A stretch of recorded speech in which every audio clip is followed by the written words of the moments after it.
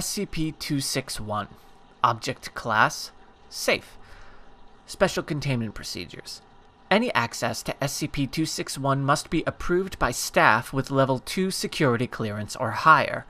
Any and all items dispensed by SCP-261 must be recorded, along with the amounts of money entered and the amount of time elapsed between uses. Currently, SCP-261 may be used only 10 times in a 24-hour period, with no transaction exceeding the equivalent of 500 Japanese yen. Testing approved by Site Command is not under these restrictions. Items dispensed by SCP-261 should be reviewed by Site Health and Safety officials before consumption. Failure to do so releases the Foundation from any obligation regarding negative effects. Items deemed dangerous or useful to research will be confiscated by Site security, with financial compensation provided in proportion to money spent. Description: SCP-261 appears to be a large black vending machine with no front glass panel and a small keypad on the right side. SCP-261 was recovered in Yokohama, Japan. SCP-261 was brought to the Foundation's attention after investigation of an urban legend about a magic vending machine found circulating on the internet. SCP-261 was found in a back alley behind a large shopping center, with a handwritten sign saying "out of order" in Japanese taped to it. SCP-261 has no marks or identification of any kind, and no locals remember when or how it came to be in its current location. Internally, SCP-261 appears to be a basic vending machine equipped to vend food and beverage items. After a key was made and the front door opened, no abnormal materials were found, and it was determined that SCP-261 has never actually contained any food or beverage items. The keypad, while connected and operating correctly, does not activate any of the dispensing mechanisms. When money is placed into SCP-261 and a 3-digit number is entered on the keypad, SCP-261 will vend a random item. SCP-261 has not accepted any currency other than yen, with rejected currency being deposited in the coin return slot. It is unknown how these items appear. However, SCP-261 will not operate when the door is open, or when recording devices are placed inside. The number entered on the keypad has no effect on the item vended, nor has any pattern been detected. Items are always some form of snack food, and typically have bright, attention-grabbing packaging. SCP-261 is capable of operating with no external power supply, but operation in this state will cause unstable vending to occur much more quickly than normal. If SCP-261 is used several times in a short period of time, and/or large amounts of money are entered before an item is vended, SCP-261 will start to dispense bizarre items. While still food, their suitability for human consumption is often non-existent. Log of items vended during testing Phase 8. 800 yen is entered for each item. Items being dispensed every 2 minutes. SCP-261 is attached to a power supply. Coke Zero. A can of Diet Coke. Packaging in English. Cheetos. A small bag of Cheetos snack food. Packaging in English. Black. A single pack of caffeinated chewing gum. Packaging in Japanese. Yan. A single yan cone with peach dipping frosting. Packaging in Japanese. The Meiji Seika Company does not produce this flavor. Pepsi Dragon Twist. A can of Pepsi Cola with a trace of fruit flavor. Packaging in English. Flavor identified as dragon fruit. PepsiCo does not produce this product. Dark Side Cola. A can with clear plastic sides. Packaging in Japanese. Liquid inside is clear. When opened, liquid appears to react to the air and changes to dark black over a period of several seconds. The black coloration looks like billowing smoke and cannot be reversed. Liquid's taste described as cola with something spicy in it. The Little Bakery, 7 grain.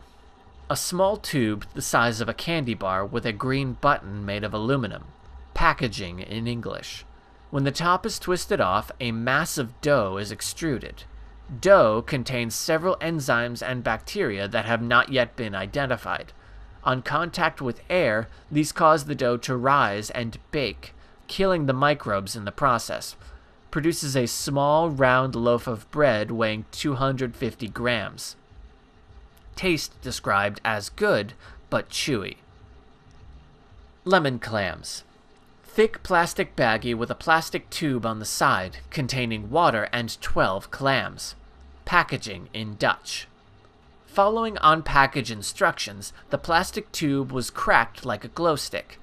Liquid in the bag flashed to steam, venting from a hole that popped open in the top of the bag, slightly burning one researcher. Steaming finished after 38 seconds, after which clams were found to be fully cooked and infused with a mild lemon flavor.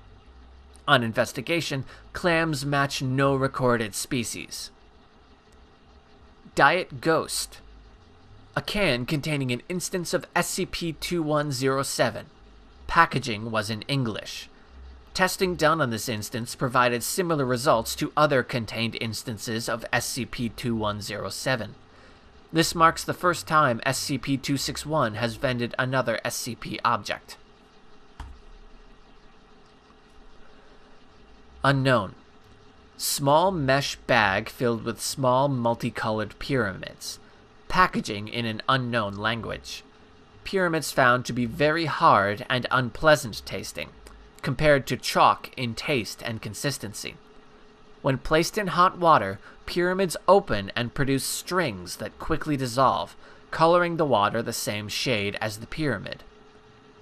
Water had no additional taste, but testing revealed a sharp increase in mineral, carbohydrate, and protein content, with several minerals unidentified at the present time. This content was found to be consistent with the recommended daily intake of nutrients for adult humans.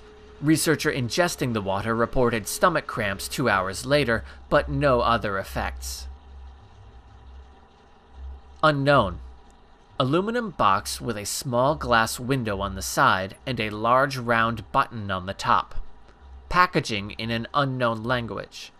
Box is seamless and appears to be filled with small, round animals covered in fur, each with 3 small paws and a single large eye. Pressing the button causes the inside of the box to rapidly become superheated, cooking the small animals alive. Muffled noises and scratching were heard for several seconds during the cooking process. After 1 minute 30 seconds, the front panel opens and gives access to the now cooked animals. Professor Kane volunteered to eat the animals, with no other researchers willing to do so. Taste described as crunchy and very spicy, with a small hint of beef. Unknown. Tall, thin aluminum can. Packaging in an unknown language. Opening the can caused a chemical reaction with the liquid inside the can.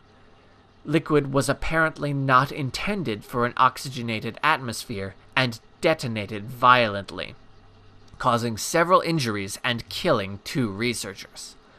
Testing discontinued, and area cleared. Testing area observed to smell like citrus for several days. Note: subsequent testing recorded in Experiment Log 261. The mishandling of SCP-261 and the resulting deaths of Foundation personnel serve as an object lesson in the importance of following proper research protocol at all times, and a reminder that an SCP classified as safe can still be extremely hazardous if not handled with proper care. All testing must be conducted on Class D personnel only, and researchers are never, under any circumstances, to perform tests on themselves. These procedures were put in place for a reason, and violating them endangers not only the lives of all site personnel, but the security and efficacy of the Foundation as a whole. In light of their gross negligence and dereliction of Foundation protocol, all personnel previously assigned to SCP-261 have been terminated. Let's all follow the rules from now on, shall we? Dr. Waylon Laux.